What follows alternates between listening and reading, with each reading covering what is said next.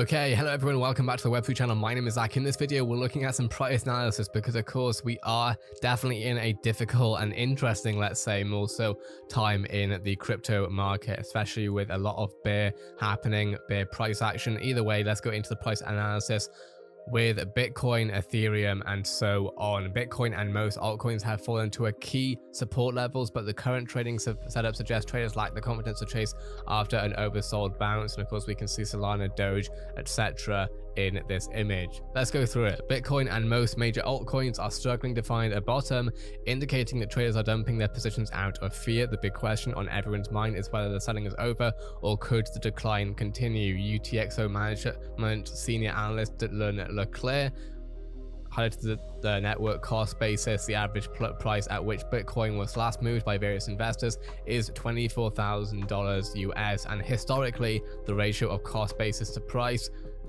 has bottomed out below 1.0. If history were to repeat itself, Bitcoin may have to fall some more to make it an attractive buy according to the metric. And if we go further on, long-term investors don't seem to be perturbed by the recent correction in Bitcoin.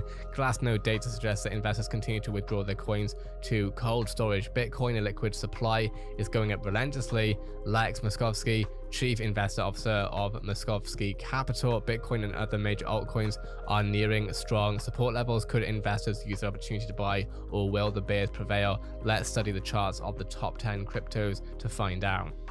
So we're starting off with Bitcoin USDT. And before we really start in, of course, nothing on this channel is ever to be considered financial advice, and you should always do your own research. Bitcoin has been trading below the 59.6 thousand US dollar to 37.33k USD zone for the past 2 days. The buyers attempted a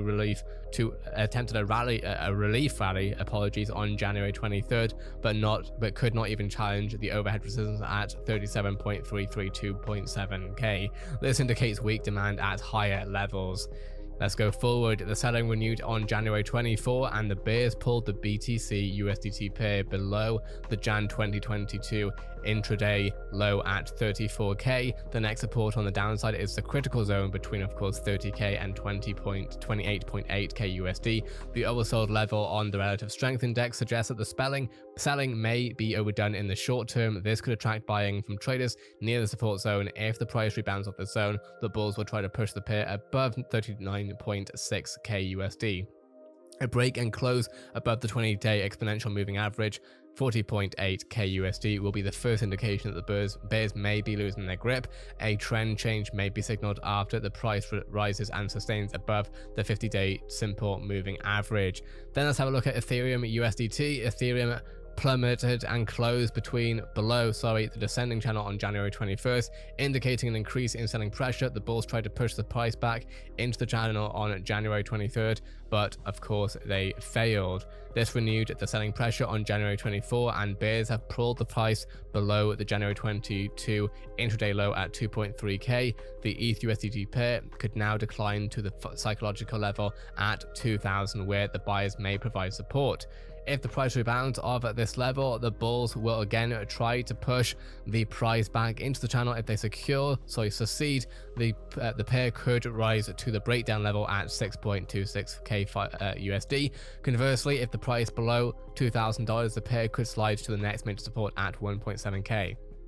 Then going over onto Binance Coin, it plummeted below the support line of the descending channel at January 21st, and following selling on January 2nd, 22nd, the next day, pulled the price towards the stronger support zone at $330 to $320 USD.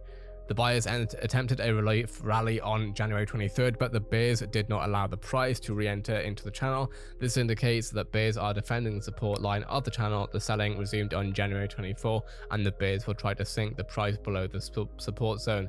If the price sustains below 320 USD, the BNB USDT pair could slide to 254.50 cents USD, and then to the next support at 225.40. The first sign of strengthen will be a break and close inside the channel. The pair could then attempt to a rally to the 20-day EMA. Moving forward, of course, then we have Cardano breaking down below the strong support at $1 on January 22, but the long tail on the candlestick shows, of course, that bulls purchased a dip and defended the level successfully, right? going forward. However, a minor negative is that the balance of $1 could not even reach the 20-day EMA. This suggests that bears are, of course, pouncing on minor relief rallies and not waiting for higher set levels to sell. The bears again pulled the price below $1 on January 24. If they sustain the Cardano pair below this level, that selling momentum could pick up. The pair could then decline to 80 cents and later to the support line on the channel. Then we're looking at Solana nosediving below the $116 support on January 21st, and the price reached the support line of the descending channel on January 22nd. Although bulls defended this level, they could not push the price to the breakdown level at $116. This indicates that buying dries up at higher levels, looking at the support line and resistance line of the descending channel, right? The bears resumed the selling on January 24 and are attempting to sink the Solana USDT pair below the support line on the channel. If they succeed, the selling could pick up momentum and the pair may drop to $66 and later to $58. The incessant selling of the past few days has pushed the RSI below 22. This indicates that selling may have been overdone in the short term and a relief rally is possible. The first level to watch on the upside is $116 and then the 20-day EMA, $131. Then we have Ripple breaking down the December 4th intraday low at 60 cents on January 22. There was an attempt by the bulls to start a relief rally on January 23rd, but it did not find takers at high levels. And then, of course, the selling resumed on January 24, and the bears are trying to pull the price to the psychological level at 50 cents US dollars. This is an important support for the bulls to defend because if it cracks, the XRP USDT pair could slide to 39 cents USD. Contrary to this assumption, if the price rebounds to the 50 cent support, the bulls will attempt to push the pair to the 20-day EVA moving average. A break and close above this resistance could signal that the selling pressure may be reducing. Before we go into Luna, I need to drink some water. Been speaking for a straight 7 minutes here. Luna. Terra's Luna token rebounded off the support line of the descending channel on January 22, but the recovery hit a wall at $70.22 on January 23rd. This suggests that bears have not given up and are actively selling at higher levels. The moving averages have completed a bearish crossover and the RSI is in the negative territory, indicating that bears have the upper hand. The sellers will now try to pull the price to the support line. If the price rebounds off this line once again, the possibility of a move back to the downtrend line increases. Alternatively, if bears sink and sustain the price below the channel, the selling could intensify and the pair may plummet to $37.82.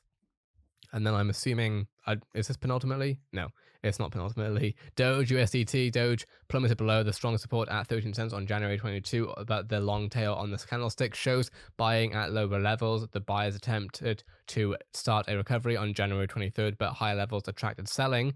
The price turned down on January 24 and the bears are attempting to pull and sustain the DOGE USDT pair below the 13 cent support. If they succeed, the pair could start its slide towards the psychological level at 10 cents. Contrary to this assumption, if the price turns up from the current level, the bulls will again try to push the pair to the $20 even moving average. A break and close above the 50-day SMA could keep the 13 cents to 19 cents range into play. And then it may well have actually been, no, okay, so I think AVAX is the last one then. Yes, I believe AVAX is the last one. Okay, so going to Polkadot, which we have actually spoken about today already, but either way, plummeted below the critical support at $22.66 on January 21st and reached the next support on $16.81 on the next day. Although bulls defended this level, they could not extend the relief. This indicates a lack of demand at higher levels. Have we already read this? No. The bears resumed their selling on January 24 and are attempting to sustain the DOT USDT pair below 1681. If they do that, the pair could extend its decline to the next major support at 1037. The sharp selling of the past few days has pushed the RSI into the oversold territory. This suggests that the selling may have been overdone in the short term and a relief rally could be possible. If the price turns up from the current level and rises above 1920, the pair could rally to 2266. And then finally, Avalanche plunged and closed below the $75.50 support on January 24th. Completing a bearish descending triangle pattern, the bulls defended the $51.04 support on January 22nd, but could not push and sustain the price above the 200-day SMA. This suggests that bears continue to sell on minor rallies. The bears have resumed their selling as of January 24 and will try to pull the AVAX pair below the strong support zone at $51.04 to $47.66. If they succeed, the pair could plummet to $30.23.